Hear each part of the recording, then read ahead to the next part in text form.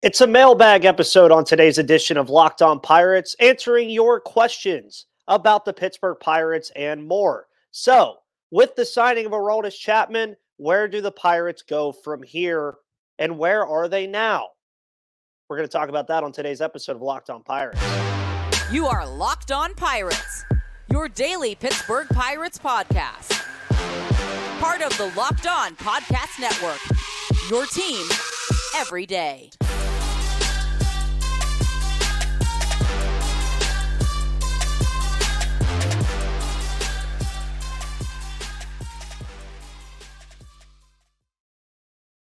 And welcome back, everybody, to the Locked On Pirates podcast here on the Locked On Podcast Network, where it's your team, your Pittsburgh Pirates every day. My name is Ethan Smith. You can follow me right there on Twitter at MVP_Ethan, because guess what? I'm always bringing you all of your news, analysis, opinions, and reactions to everything going on in the world of the Pittsburgh Pirates. And today's episode of Locked On Pirates is brought to you by FanDuel Sportsbook. Make sure you go place a $5 bet and get $150 in bonus bets instantly, win or lose, over at FanDuel. But we'll talk about that a little bit later. And on today's episode, I'm playing mailman. I'm playing sender here. I'm playing reading the mail.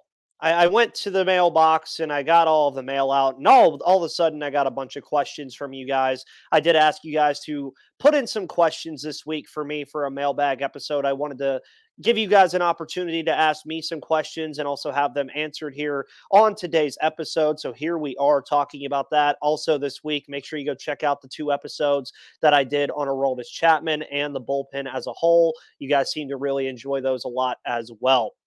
And we're going to get right into the questions today. And really, a lot of these questions I do have pretty long answers to, so bear with me just a little bit because there was some research that went behind these questions as well. But we're going to get started with Corey Quaglietta. Hopefully I pronounced your last name right, Corey.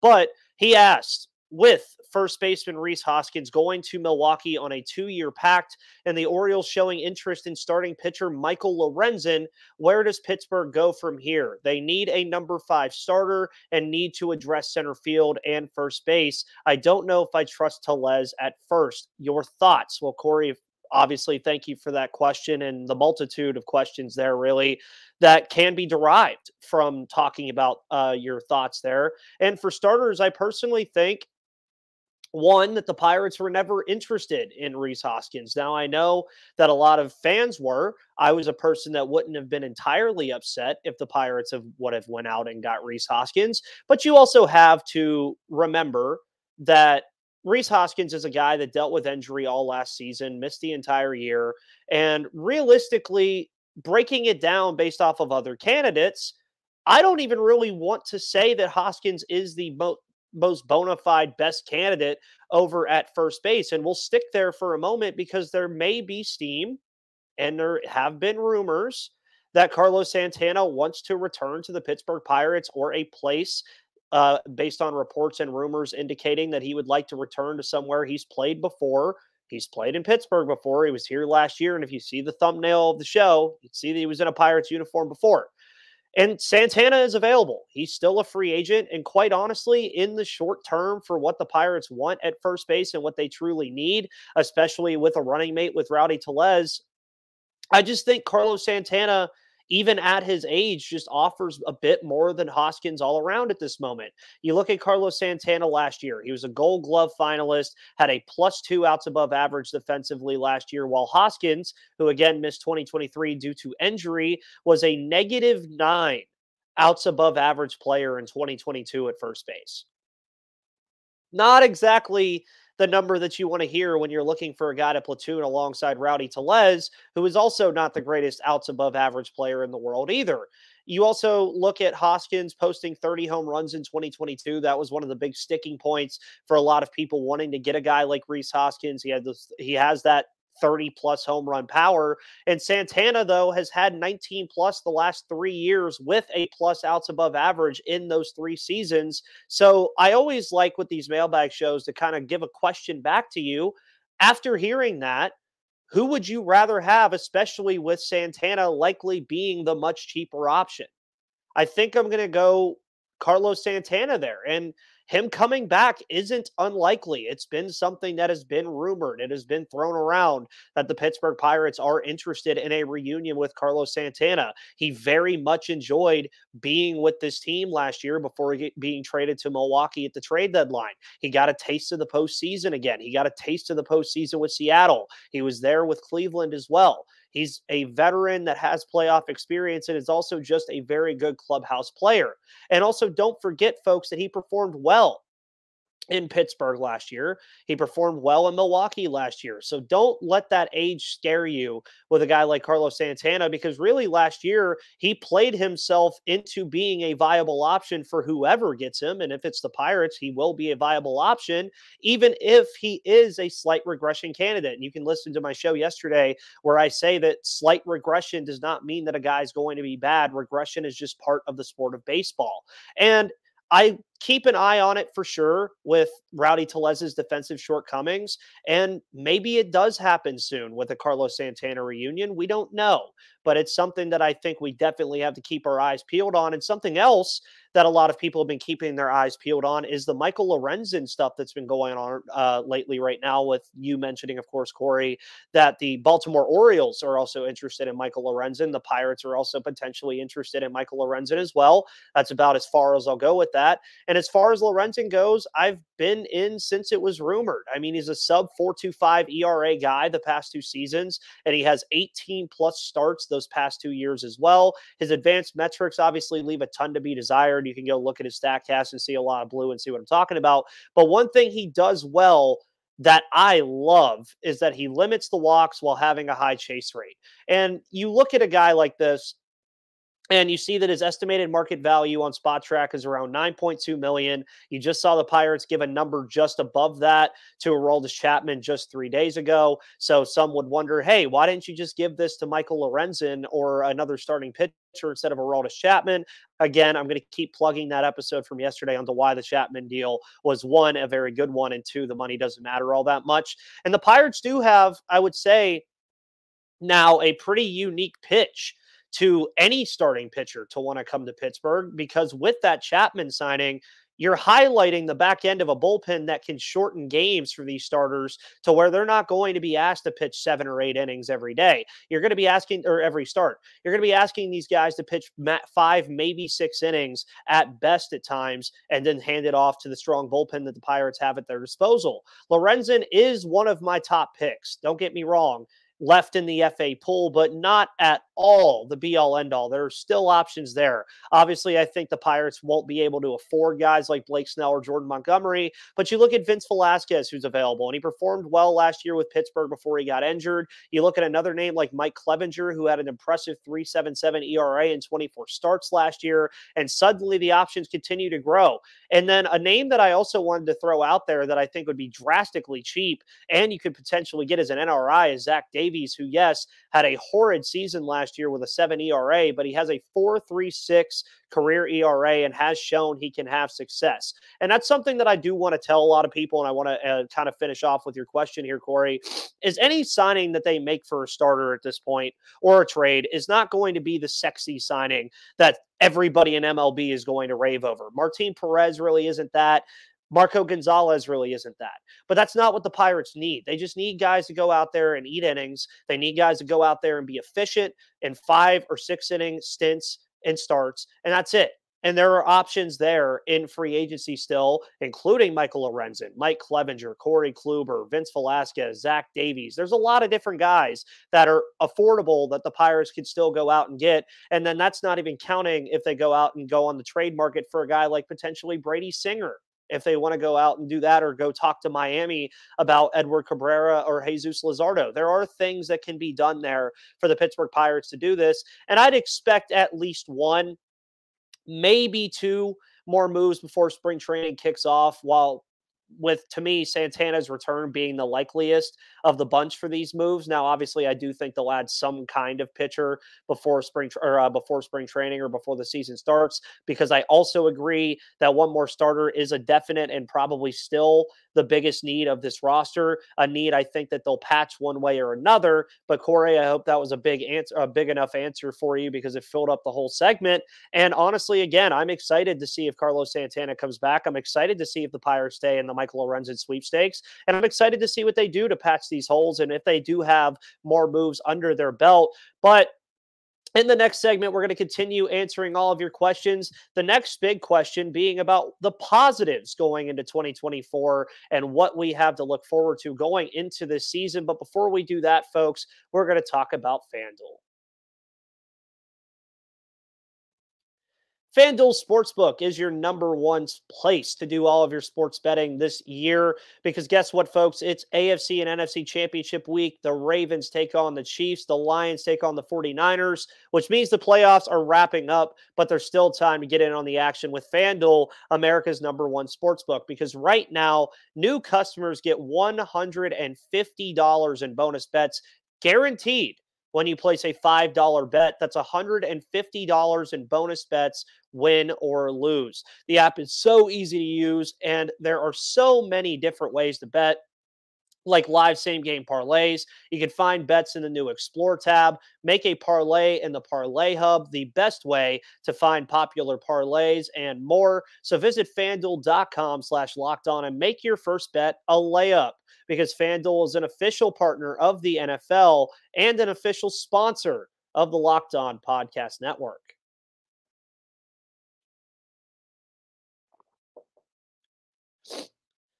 And folks, also make sure that you check out Locked On Sports Today on YouTube. It is the first ever 24/7 streaming channel on YouTube dedicated to the Locked On Podcast Network, where you can find all these shows, including mine, Chris Carter over at Locked On Steelers, Nick Farbaugh over at Locked On Pitt, Hunter Hodes over at Locked On Penguins, and any other sports interests that you may have. It's all going to be streaming on Locked On Sports Today on YouTube, so make sure to go check it out.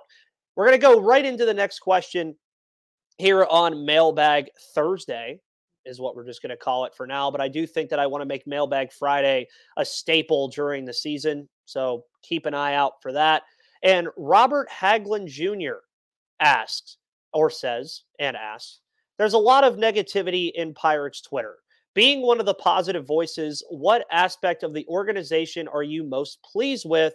Also, is Jell-O a dessert or just a vessel for alcohol? I'll answer the last part at the end. I appreciate you for recognizing my positivity about this baseball team. I always try to be that way. That is what I want to be for all of you. I just also want you to know that I'm not afraid to call the organization out. I'm not afraid to call stupid things out about this team, but I do try to remain as positive as possible about the Pittsburgh Pirates, because I think that's just how it should be. It should be positive discourse when needed, which is needed a lot more often. As far as an aspect of the organization that I'm pleased with, I'm going to go back right now to last year and the year before. Now, I know that's a little interesting because, the last 2 years have not exactly, last year had a lot to talk about, but the year prior, not so much. But I do go back to 2023 and 2022 for an important reason, because the Pirates went against the grain for the first time in quite a while. Signing Ke'Bryan Hayes to a long-term extension. The Brian Reynolds drama, obviously, you had that saga go on for what felt like forever. But those guys are here to stay for a while now on long-term deals. You also have the potential of locking up guys like O'Neal Cruz in the future. You have Mitch Keller, who I keep saying they need to go ahead and get him locked up on an extension before he prices himself out of Pittsburgh. Just go look at the starting pitching market this year.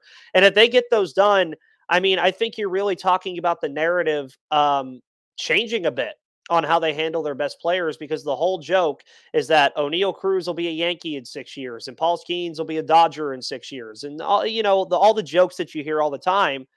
But if they start getting some of these guys locked into long-term extensions like they've already done with a guy like Brian Hayes and their other star player, Brian Reynolds, then that narrative starts to change a bit. And I think that the positivity amongst the organization and its fans would start to change a little bit as well.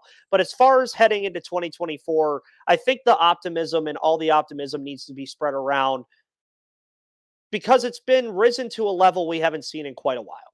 It really has. I mean, you look at the last time this team made the playoffs. I was in high school when this team made the playoffs. Now I'm 25. Just put that into perspective. Last time the Pirates were in the playoffs in 2015. That was the last time. They've had one winning season since then. Lots of different things have changed since then. But you look into this year and you say, what is there to be positive about and what is the optimism around this team for? Well, let me just name a few names. You have Henry Davis, Liover Peguero, O'Neal Cruz, Jack Sawinski, Edward Olivares. And that's just to name a few who could be potential breakout candidates this year. You're looking at the potential that young guys like Anthony Solometo and Chang and Jared Jones and Paul Skeens and maybe even Termarr Johnson, who we're going to talk about in the third segment, as potential guys that could come up here and make a real impact. And this is also without Johan Oviedo and Eddie Rodriguez because of injuries. You have options around the diamond now. This is not the world that we've lived in, the Pirates world that we've lived in over the past couple of years, where you're looking at certain position groups and you're saying, this doesn't look good. Now, obviously, I mean, you can still say that about right field. You can still say that about first base and second base if you really want to. But none of these guys are really going to be guys that you're going to shun away from. You have these guys that have upside, at least. You're forcing position battles rather than settling for the Josh Van Meters of the world. And when you go into spring, I mean, spring is right around the corner, folks. Pitchers and catchers report in a couple weeks. You have and I've talked about this a lot, you have real position battles in the rotation, second base, and right field with a plethora of options at each position. Now, are they all quote-unquote good options? Not necessarily, but most of the options they have at those positions at least make you think, what's the guy's upside? Can he actually be the answer? So going into 2024, I just say to everybody, have a positive mindset because the team is telling you that they want to compete. They've said it themselves. They want to be a competitive baseball team in 2024 and feel like they have the tools and have been adding the tools to make that happen. So believe that and let the proof be in the pudding and let it play out on the baseball field. Now to answer the second part, Jell-O is a staple for me at buffets as a dessert and a night on the town, so it can be both. It can be both a venture for alcohol. It can be a dessert. I think it can be both.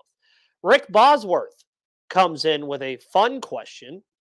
If the Pirates were to finish strong this offseason and acquire a legit starting pitcher via trade, Miami, Toronto as potential suitors, sign Velasquez, Santana, and Taylor, what would you think of their prospects for next year? Well, for starters, Rick, I love the optimism. I do. But I just can't confidently say that they would do all of those things. I just don't think they financially would. And I just don't think that you really want to have the massive decisions roster-wise that you would want to have there. So I'll pitch a question back to you, Rick. Which of those to you, in your opinion, is of the utmost importance to help better this roster? And I'll answer it because I think the obvious answer, I'd say, is acquiring another starter. But it doesn't hurt to look at the other options that could also help this team out. Santana is a hit if they do it. He's been here. He's shown that he can play well here. He's a great clubhouse guy. He's a good defensive platoon partner with Rowdy Tellez. And I spoke about this already. So let's look at Michael A. Taylor for a second, a name that I haven't mentioned on this show in quite a bit. Now, Brian Reynolds and Jack Sawinski are both very talented. Very, very talented individuals. But I don't think anybody would exactly consider them outfielders that are plus defenders. Now, Michael A. Taylor is. He just is. He had a 9 outs above average last year while hitting 21 home runs. Now, the average could be better. The OPS could be better. The stuff like that could be better. But when was the last time that the Pirates truly had a field general in the outfield? Starling Marte, Andrew McCutchen. It's tough to say. So Taylor, with an addition, if the Pirates decide to do it, would also by proxy really just help the right field need as well, because you'd slide Sawinski over there, which would in turn probably help his defense with the small amount of right field that you have to deal with. And suddenly your outfield becomes a strength, not only offensively, but defensively. Michael A. Taylor, folks, is one of the best defensive outfielders in all of baseball. And he has 20-plus home run power every single year. Now, for those who have worries about Taylor's bat, folks, he had an 88th percentile barrel rate last season despite his minus 10 bat running value. He struggles on whiff rate and strikeout rate for sure. But again, this is a guy who's always been known to play plus defense and has long ball potential. But again, to your question, a starter is and has been the biggest need for this team all offseason. They've added 2. The Oviedo injury made them now have to add 3, because if Johan Oviedo was not hurt, I'd be fine with how the rotation is right now.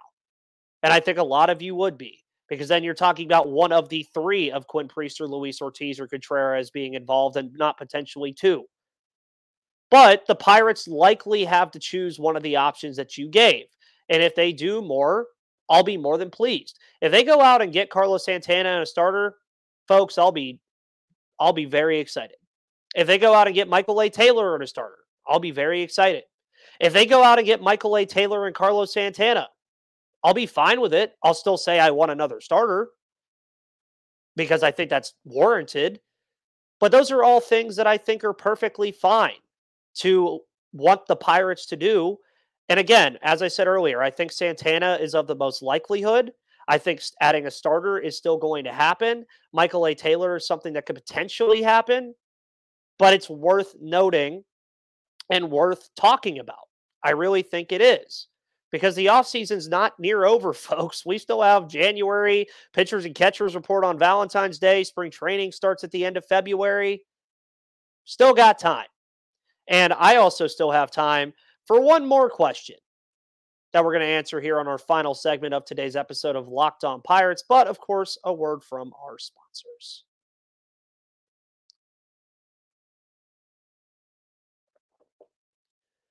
And folks, welcome back to the final segment of today's episode of Locked On Pirates here on the Locked On Podcast Network. I always love to thank my loyal third segment listeners for always tuning into this show in its entirety, as you all should. Again, it's a free show, 30 minutes a day.